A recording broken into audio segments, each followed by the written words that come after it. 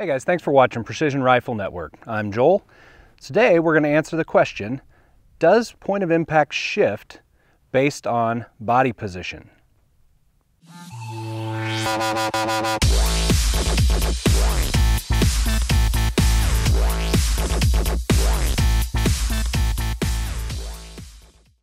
So I've been asked quite a few times to do a video on this. I'm finally getting around to it.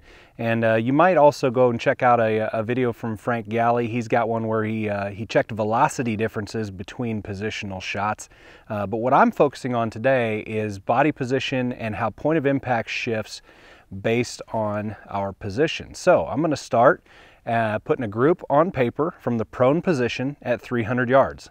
Then I'm going to go and stand at a bench, a standard cement bench, and put another group on paper at 300 yards. And then finally, I'm going to shoot from a PRS style barricade at 300 yards. And we're going to see how point of impact shifts.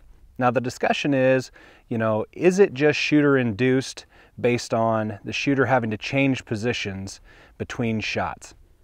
Most likely, but we're going to go ahead and do the test anyway for the benefit of all the brand new shooters out there who maybe don't quite understand the concept, that sort of thing. So hang out with me today, guys, and let's get this done.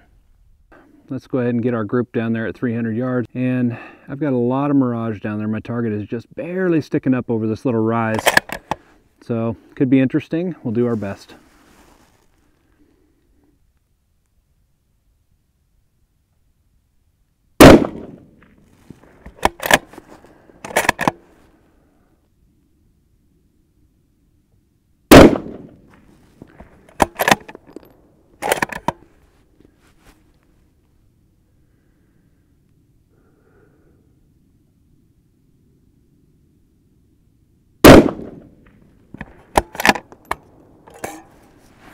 All right, we're gonna run down there and figure out what we did.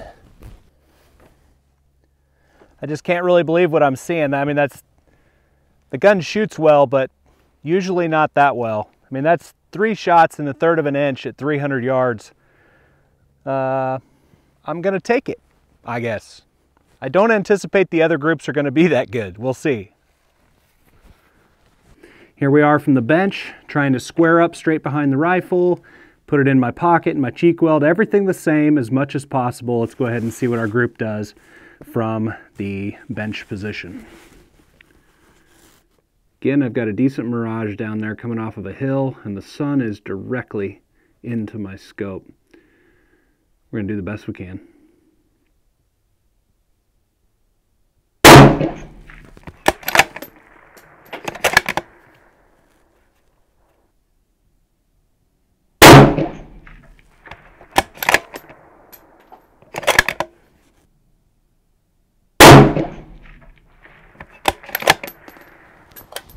All right, I'm gonna run down range and check it out.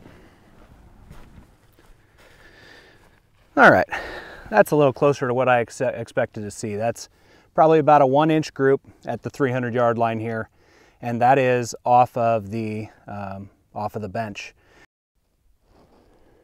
All right, guys, so obviously I'm kneeling, positional, off of a barricade.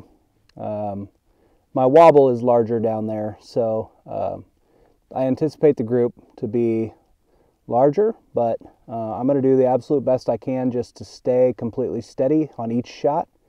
Take that extra time just to make sure, but let's see what we get here.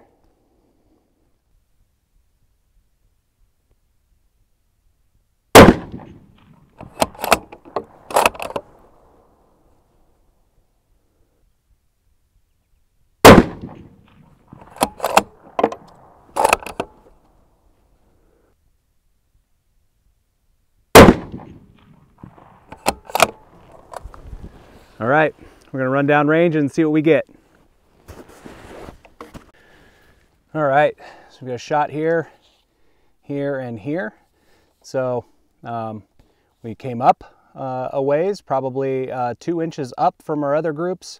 Stayed fairly centered on our target though, which that's a good thing. But our group did open up to approximately 2.5 inches. So I'm gonna measure these up and we'll see what kind of conclusions we can draw from this. All right, guys, here's what we got.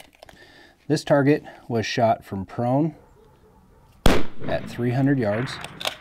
We're looking at 1/4 of an inch center to center on that group at 300 yards, which is obviously crazy good.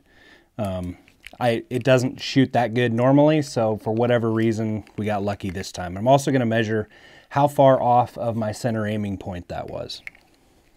I'm gonna go to the bench. This was 300 yards off the bench, standing. All right, and this group is a little bit more indicative of what we would normally see out of this gun at 300 yards. Let's go ahead and measure it up.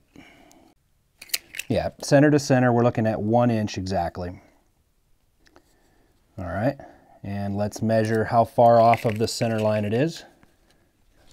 And this one was off of the barricade with a lot more wobble down there. I anticipated this group to get quite a bit bigger, and it did, so let's go ahead and measure this one.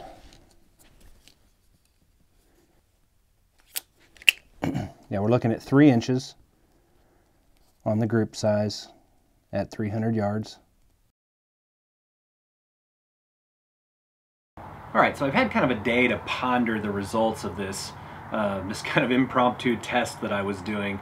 Trying to figure out, really answering the question, how much or do shots, point of impacts change based on a body's position?